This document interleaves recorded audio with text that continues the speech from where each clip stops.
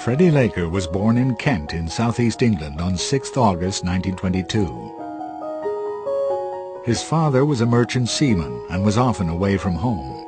He abandoned the family when Freddie was young, an experience that scarred Freddie Laker for life.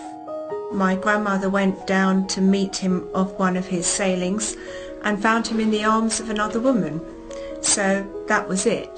My father, well, he never spoke about his father. Freddie's mother, Hannah, ran a scrapyard for a while, but life was a struggle most of the time.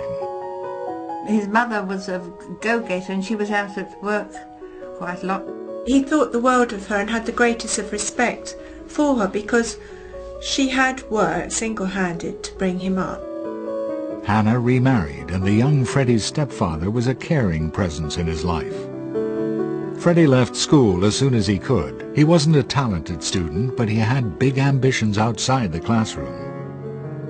I think he felt that money earned respect. When he was at school, people said, what are you going to do when you grow up? And he said, I'm going to be a millionaire. And they just sort of laughed at his, in his face. And I think it was a case of, well, I'm going to show you. Freddie Laker was looking for adventure, and he soon found his dream in the sky.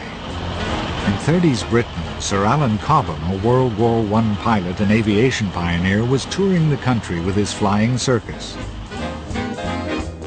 I'm quite confident that any of you who visit this play will be so thrilled and entertained that we shall capture your interest for the cause of aviation for all time.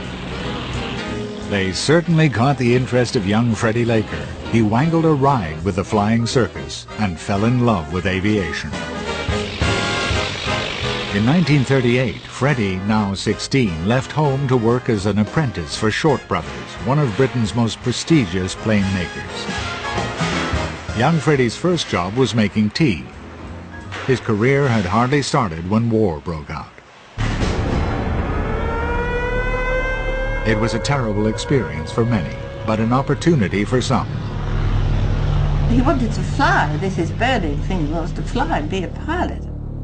But the RAF wouldn't accept people with perforated eardrum, which he did have, and so he joined the Air Transport Auxiliary. He cloned his engineering skills and he became a very respected engineer. He learned to fly during that time. That was not all Laker learned. During the war, the Air Transport Auxiliary was run like an airline, and Freddie Laker was ferrying aircraft from factories to RAF stations.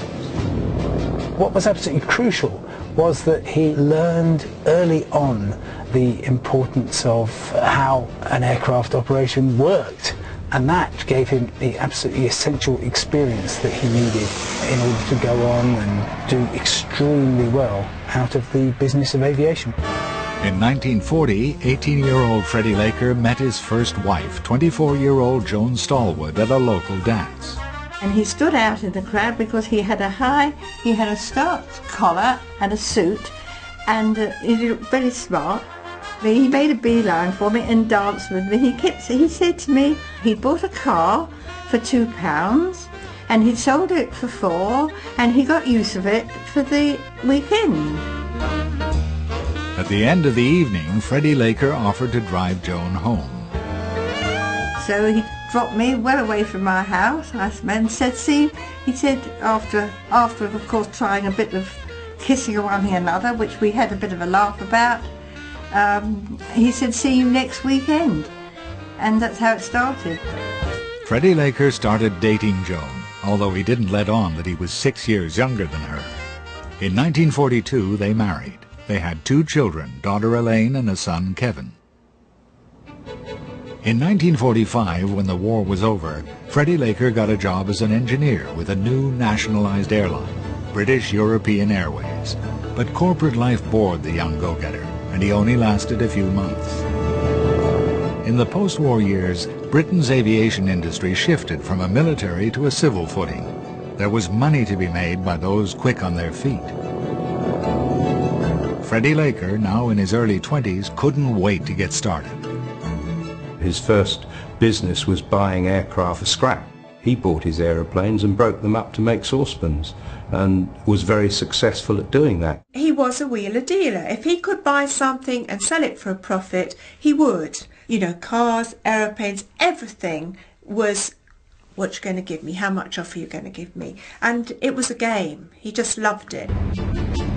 Freddie Laker moved up from selling parts to trading second-hand warplanes, and his reputation grew rapidly.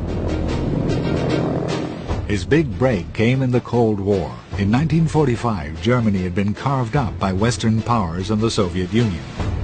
West Berlin became an Allied enclave surrounded by the Soviet sector.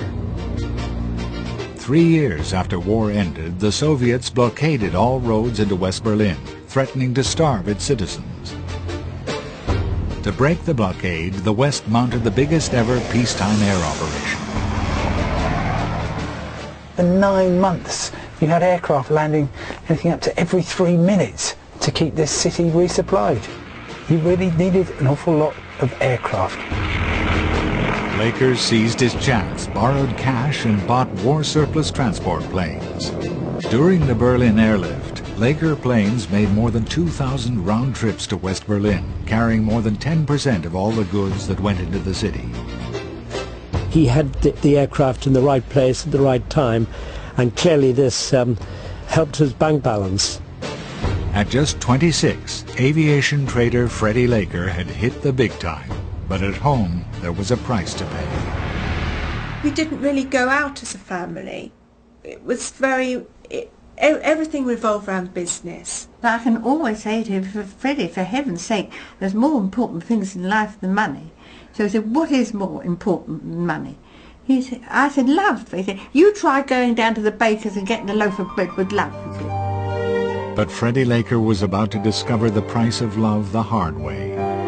Business success was to be accompanied by personal tragedy.